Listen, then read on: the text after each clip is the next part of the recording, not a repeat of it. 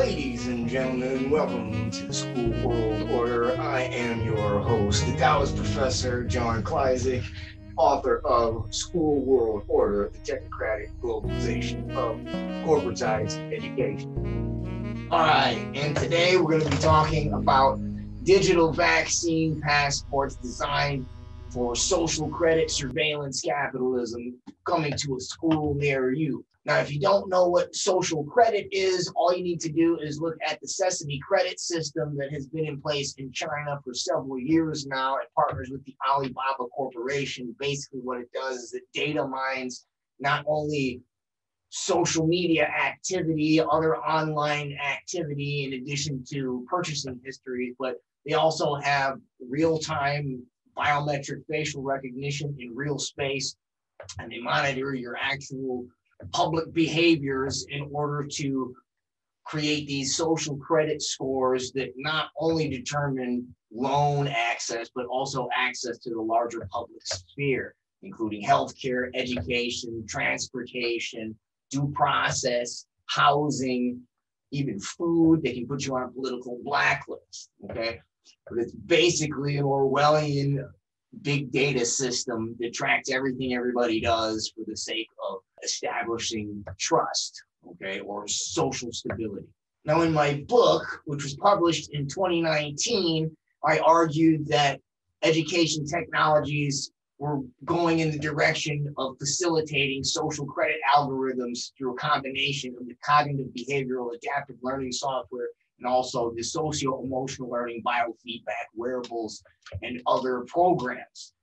And I've since written several articles documenting how the Bill and Melinda Gates Foundation's Reimagine Education campaign, with partners with Google, is moving towards big data learning analytics that can be plugged into distributed ledger technologies designed for social credit algorithms. In addition, if you check out my interviews on my website, you can see that several times since the beginning of the lockdown, I have made the argument that contact tracing and digital immunity passports will be used to usher in social credit by blurring the lines between FERPA and HIPAA, by requiring students to carry electronic health records in order to gain access to the education system. We have blurred the lines between FERPA and HIPAA, and that this policy could be expanded to include workforce access. And several other researchers and scholars have made the same argument that digital immunity passports can be used as a platform that can be used to track and trace all sorts of other biopsychosocial algorithms for various public health purposes, criminal justice purposes, and others. So today, I want to let you all know about a specific vaccine passport platform that I recently discovered through a company called Corporate Screening. Now, this company specializes in corporate background checks for employee hiring. So it conducts risk assessments that look at everything from whether or not a person has the particular educational degrees or other professional certificates, but also they can check drug testing, other criminal background checks. And apparently this company also specializes in a platform called ImmuniTrax, which is a digital immunization record on a mobile device. And this company also promotes what they call blockchain identity management. So one company is facilitating on one suite of platforms, all on one mobile device, records that contain all of the students' academic records, criminal records, healthcare records, and workforce records. So if you combine healthcare records, education records, and criminal justice records, in addition to employment records on one digital device, and you plug it into a blockchain system that's tied into the Internet of Things, you have real-time social credit system, or you at least have the infrastructure for that. So let me show you what we're talking about here, and let me tell you the story of how I stumbled onto this. So it came to my attention that one of the schools where I work was considering a contract not with corporate screening, but with a company that partners with corporate screening. And that company is the one that you're looking at right here. It's called Platinum Educational Group. You'll see they specialize in testing, scheduling, competency tracking. That's a reference to competency-based education, which is related to their adaptive learning computer programs that they use for their testing services, okay, and compliance reporting experts. Now, that's language that is used excessively by corporate screening. So it was one thing that I noted right away. Now, the specific test that the school wanted to contract with was EMS testing. So these are mainly standardized tests for the medical field, including nursing, and here we have emergency medical services or emergency medical technicians, and they have other categories as well. But this is the one that was being considered at the school, and you'll see here that it says EMS testing is a cloud-based online computer adaptive testing solution that delivers content constructed to help EMS students prepare for these various certifications, EMR, EMT, AEMT, and then paramedic. Okay, so this one has several certifications under it. Okay, so notice here, again, the computer adaptive testing language, which refers to adaptive learning software, which relates back to the competency-based education pedagogy that I showed you on the homepage. Now, I've done a previous video in which I described what exactly is competency-based education and how it fits into outcomes-based education and mastery learning as a smorgasbord of pedagogies that interrelate. I won't go on that detour here, but if you want to know more about it, you can check out this video up here. But I did want to note the connection between their competency-based pedagogy and their adaptive learning methodology through their technology. All right, so let's break down what is adaptive learning and how it's going to relate to social credit algorithms. All right, now let's take a look at Platinum Educational Group's definition of what they mean by adaptive learning or computer adaptive testing. Okay, so the headline here for this page says, what makes your tests adaptive?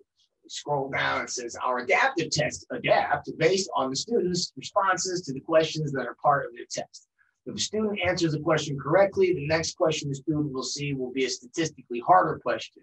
If they answer a question incorrectly, the next question will be one that is statistically easier. So this one sentence summary is basically describing to you the basis of the stimulus response operant conditioning algorithms that are the structure of the programmed instruction designed in these modern teaching machines, which are just the digital versions of what B.F. Skinner came up with back in the 50s. You can trace this back to the earlier behaviorist psychologists like E.L. Thorndike, and you can go back to the classical conditioning psychologists like Pavlov, and then the originator Wilhelm Wundt and his stimulus response method. I documented excessively in this book, but just for the sake of this video, let's just take a look at several sources which verify the history I've given you as far as the background to adaptive learning. Okay, so study.com, adaptive learning, definition, history, and methodology. B.F. Skinner, 1904-1990. Adaptive learning arrived on the educational scene in the 1950s. Behaviorist B.F. Skinner is credited with creating the method. Skinner constructed a teaching machine that so forth. Here is Guide to Adaptive Learning, schoolcounselor.org. Although adaptive learning is an idea that has been around for quite a while, originally developed by behaviorist B.F. Skinner during the 1950s, the introduction of technology that can help facilitate the process is something recent. Adaptive learning is essentially an online computer educational system that changes presentation of, and so forth. Okay, here is obsidianlearning.com. In this instance, the Wikipedia description is more closely aligned with the intent of the term adaptive learning as coined by behaviorist B.F. Skinner. Skinner is credited with developing the method in the 1950s when he constructed a machine that focused on effectively teaching new concepts instead of reinforcing memorization. Actually, B.F. Skinner was the guy who said that he could make a pigeon a high achiever on a reinforced schedule. So, as I mentioned, this is actually out of the behaviorist conditioning method of psychology, which essentially boils a human being down to animal instincts that can be pretty much programmed if the environment is structured in the proper manner. So it's more about behavioral reflexes than it is about either memorization or teaching new concepts. Here is adaptive learning, what it can do for students, GovTech. Let's go ahead and take a look at it. Okay, so the title is Adaptive Learning, what it can do for students. That's Kesha Ray, January 25th, 2016. Go down to where they're talking about Skinner. Adaptive software isn't prescriptive. That task is reserved for the teacher. Rather, adaptive software is a framework of concepts, practices, and guidelines. It goes back to the 1950s and is based on behavioral science. Remember B.F. Skinner? When artificial intelligence was introduced in the 1970s, we saw the beginnings of the true impact that adaptive learning could have in K-12 and higher education. Adaptive learning helps teachers personalize instruction so concepts can be introduced in chunks that are individualized and matched to each student's learning level. So that is basically, if you think back to the description of that adaptive learning algorithm at Platinum Educational Group, right? It scaffolds the learning for the student based on how he or she responds. So if they're quick and effective with their responses, it gives them harder ones and moves them faster. If they have more difficulty with their responses, it gives them less challenging questions and sort of remediates them. And in that way, it is individualized or personalized. So back to this article here, it says, it's been shown that students who participate in adaptive learning curricula have increased achievement, according to various studies on the subject. Adaptive software often utilizes a machine learning algorithm that learns information from data and is integral to data analytics. Many fields such as finance, biology, and energy already utilize machine learning. It appears education is the next frontier to benefit from this type of software. So this is a good place to jump off and show you an example of that at Platinum Educational Group as demonstrated by their EMS testing analytics on their own website. So let's go back to Platinum Educational Group. You'll see here it has a breakdown of their adaptive test results. Okay, this article will break down the adaptive test results page for an individual test and explain a bit more about what the results you're seeing actually mean. Got a little video here. Don't want any copyright strikes, so I won't play it. But you'll see here some of the metrics, some of the learning analytics. So they have a summary, which provides an overview of all the other categories. And you'll see here that not only does this adaptive test personalize instruction in terms of the stimulus response algorithms, making things either more challenging or more remedial based on the students' responses, it's also going to rank all of the different students into the mean, median, mode, and all these other group metrics. Okay, so they're going to put them in percentiles here, and it says this number shows in what percentile you rank. This compares how you did on this particular test with all other students. And in my discussion with a representative from Platinum Educational Group in a phone call, it was expressed to me that all those metrics do not just compare you with all the other students in the class that you're in based on the school that contracts for the test. It puts you in a national database. It's not just limited to the school that you're in. It's going to compare you to anybody that took this test, basically, in one big database. Okay, and so you can see here some of those metrics.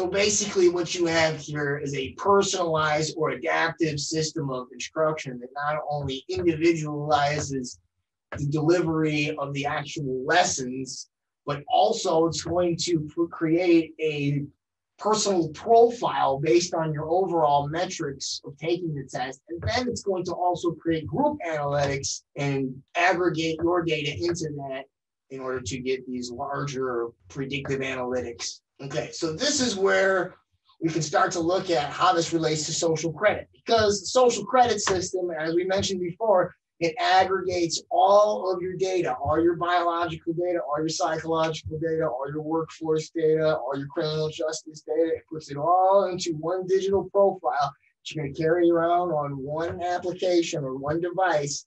And that's going to determine your access to all those different fields in the larger public square. So through this test, we could have at least some data for one of those categories in that larger aggregate. So let's take a look at the privacy policies of the company to see what might be the implications of how they might share that stuff. Okay, so you can see here we're back at Platinum Educational Group. We're looking at their privacy policy. Let's just take a look at what type of data do they collect and in what ways do they potentially share it. So the first thing I noted was browser information. Okay, so you can see under personal information we collect, it says information automatically collected. Our servers and third-party service providers may automatically record certain information about how you use the site, such as internet protocol, IP address, device and browser type, operating system, DNS, the pages or features of the site that you browsed, and the time spent on those pages or features, the frequency with which you use the site, the links that you click on or use, and other statistics. We collect this information in server logs and by using cookies and similar tracking technologies. See our cookie policy below for more information. So that's a lot of the typical data that you see for behavioral advertising algorithms. In fact, you can see here under personal information we collect that Platinum Educational Group also aggregates data from third-party sources. So it says here, information we get from others. We may obtain additional information about you from third-party sources such as service providers, vendors, social media sites, and advertising agencies to provide you with more relevant information about our services. So yes, they do aggregate data for behavioral advertising. Furthermore, they do in fact share user data with third-party businesses. So if you take a look at the section entitled How We Share Your Personal Information, you can see down here it says, we do not share your personal information with third parties without your consent, except in the following circumstances, which are sponsoring organizations. We share the results of testing and training with third-party organizations who paid for the use of the Platinum Planner or EMS testing solutions, or otherwise made the solutions available to you, sponsoring organization. Service providers, we may share your personal information with third-party companies and individuals as needed for them to provide us with services that help us with our business activities and to promote our services to you. A list of our current service providers is available upon request. Business partners, we may share your personal information with our business partners who offer a service to you jointly with us. A list of our current business partners that have access to certain personal information we collect is available upon request. Now, in my conversation with a representative from Platinum Educational Group, I asked whether any of this data was shared with corporate screening, and it was confirmed that they do, in fact, track student competencies in order to help corporate screening with their compliance services regarding employee hires and other background checks. So I should also point out here that behavioral advertising algorithms and adaptive learning algorithms are ostensibly identical in that they both use stimulus response, cognitive behavioral psychological metrics. So if you take a look at this article here from 2012, published in EdTech Digest, you'll see that it says, broadly speaking, there are two ways to build an adaptive learning platform. The first is an approach similar to how Netflix makes entertainment recommendations. Or in other words, how Netflix advertises movies to users based on their individualized or personalized profiles, which involves creating a learning map that consists of an aggregate of various learning analytics that mimics or mirrors the user profile on a Netflix account. This is important to note because if the adaptive learning algorithms that will be calculated when a student takes a test, if those algorithms are the same as the behavioral advertising algorithms that I showed you in the privacy statement, then the adaptive learning analytics can be readily and easily transferred and shared with third-party businesses through the behavioral advertising pathways. And this would warrant a reasonable cause for concern, especially when we consider the relationship to corporate screening, which has the ties to all the various forms of background checking, employment, hiring, criminal background, health records, educational records. So you can see here, Platinum Educational Group, their allies in education page. We scroll down, you've got lots of partners in the medical field. You can see our partnership with Pearson in partnership with Brady. If you just keep coming down to the technology section, you'll see this company here, Corporate Screening. All right, and it says corporate screening is a preferred student background check product of many leading schools, providing fast, easy, and reliable background checks.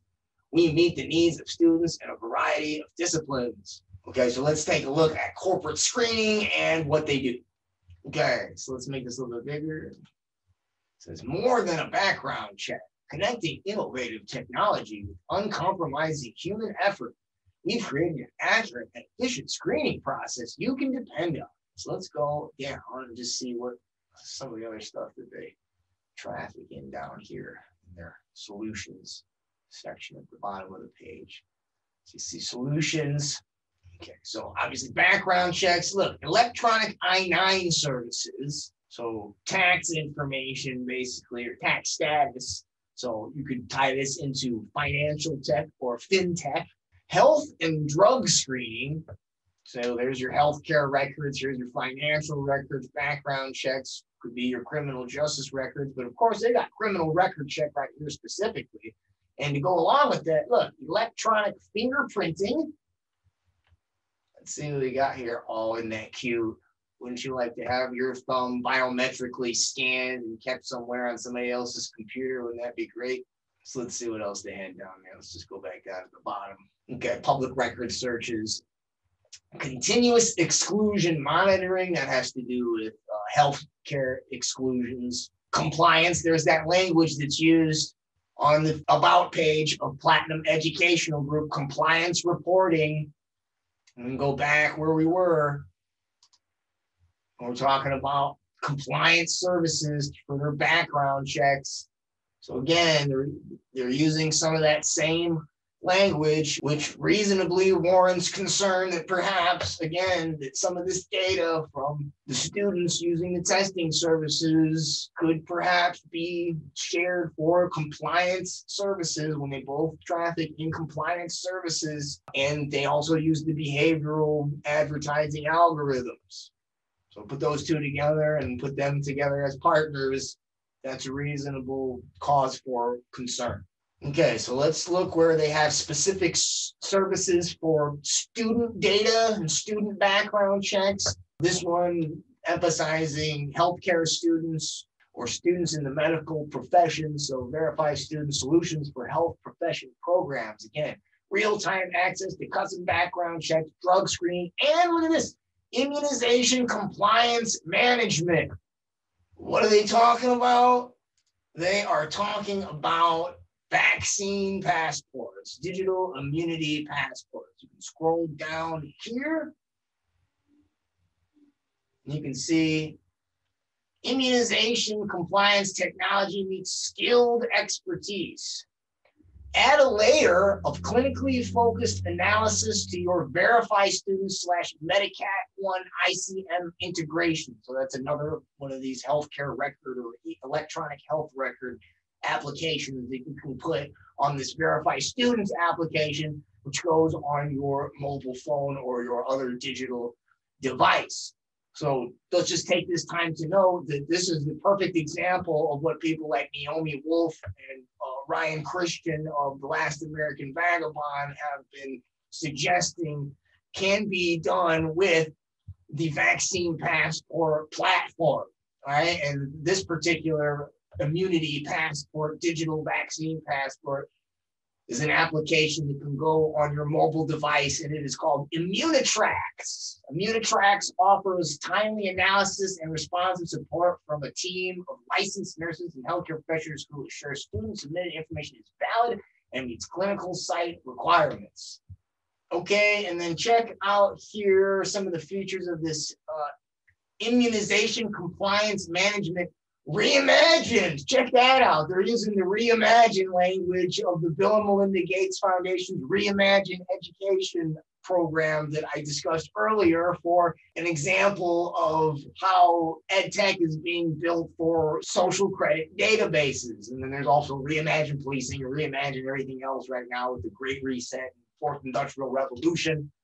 But tying it back to my original point, they're again using the same rhetoric here to tie together educational technology that links together your education records, your healthcare records, criminal justice background reports, and employment history.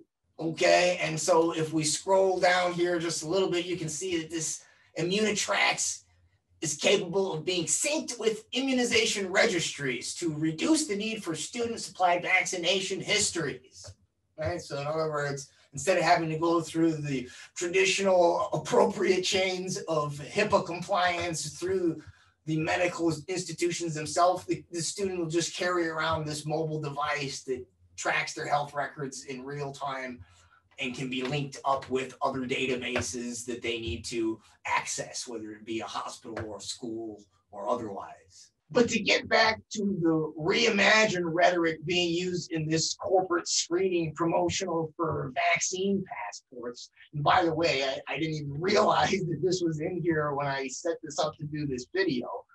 Let's take a look at the actual implications for a social credit platform that integrates all this through what they call blockchain identity management. So this blockchain identity management platform is being referred to here as the self-sovereign identity verification systems. What is self-sovereign identity verification and how is it changing background screening? Well, you can see that, first of all, it's going to integrate blockchain technology. Okay, and that blockchain technology will go on a digital wallet. So this blockchain platform is also going to be linked to potentially your bank account, cryptocurrencies, or something else that is fungible that can be used as a currency. Okay, so what else can it put on there on this digital wallet? Well, all sorts of personal information, including date of birth, social security number, addresses, education, and other credentials such as professional licenses, employment history. Okay, and then it says, although self-sovereign identity verification is still in its infancy, it is anticipated to grow at an accelerated rate in the next several years. Gartner predicts by 2025, this new approach to identity management will seamlessly converge with blockchain technology to enable a large number of smaller transactions to occur that would not be possible with traditional mechanisms. So if you take this self-sovereign blockchain identity management system and you plug it into all the other platforms that this company already provides through VerifyStudents and ImmuniTrax, you've got the entire biopsychosocial aggregate of a student's personal profile that you can aggregate for social credit hooked up to a blockchain Internet of Things that could, in real time through facial recognition, determine the student's access to any number of institutions in the larger public square. And I think it's interesting to note the graphics that are used here on this page. So take a look up here and note the graphics. So everybody in this graphic has a device in his or her hand. They look like smartphones or really, really small tablets, and they are beaming some sort of photoelectronics into their faces. And if you see the facial recognition geometry all over their faces. So all those little triangulations on the man and the woman's faces, the aggregate of the various angles on the composite of each person's face adds up to a unique number, a unique signature, a unique aggregate that is their biometric ID. And if you see underneath it, it says facial recognition right here. So they're telling you that that's what that is. If you haven't ever seen what some of those algorithms look like when they're graphed on a computer.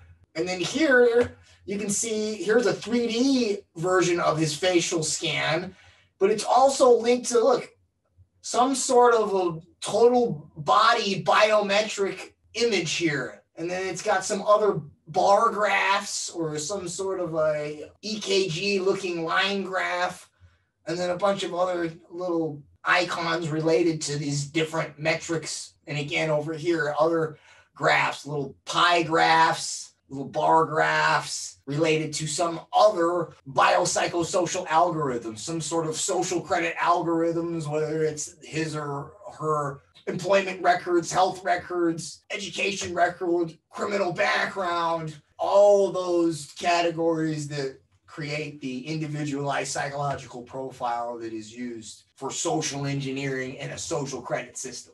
All right, so now maybe this looks like maybe a fringe company. Never heard of it. I never heard of it.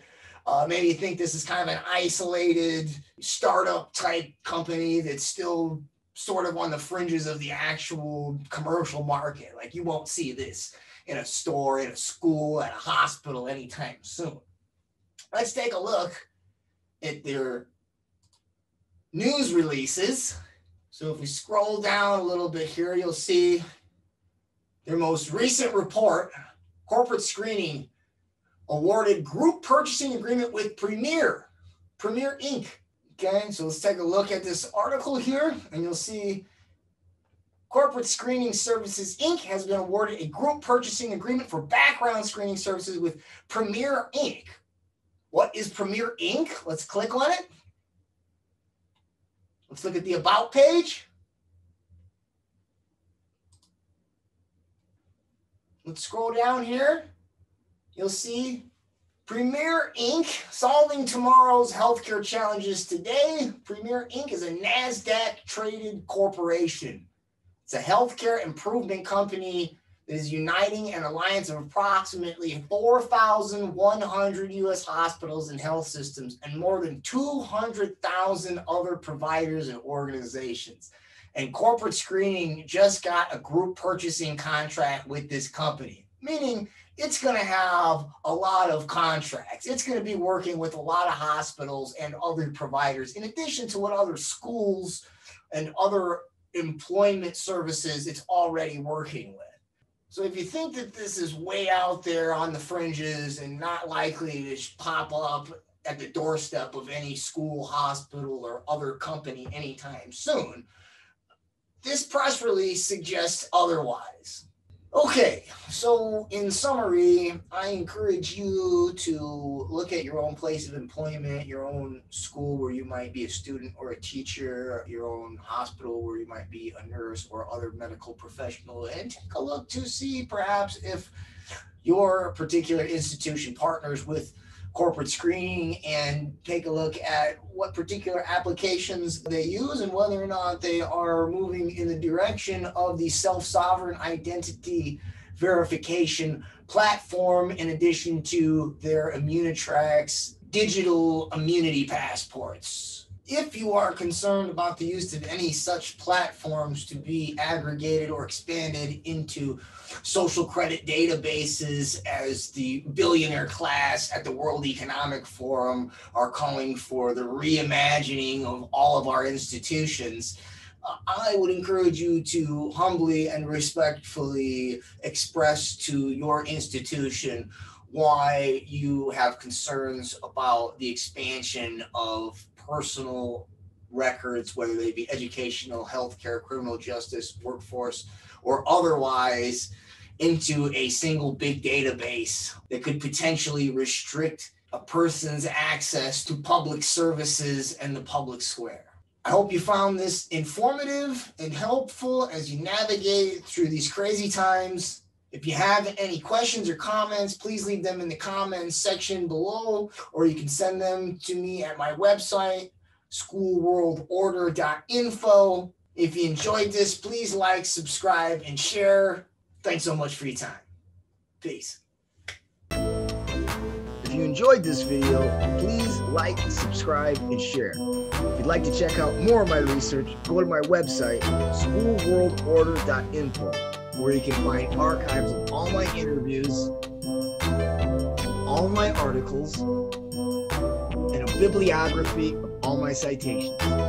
There's also links to all my social media and video platforms, and you can sign up for my email list too, where you will receive notifications whenever I produce a new article, interview, or video. To support my work, become a research member for just $5 a month, and you'll gain access to my WebBrain database, which contains Charlotte Thompson Iserbyt's archive of U.S. Department of Education files and other rare historical documents.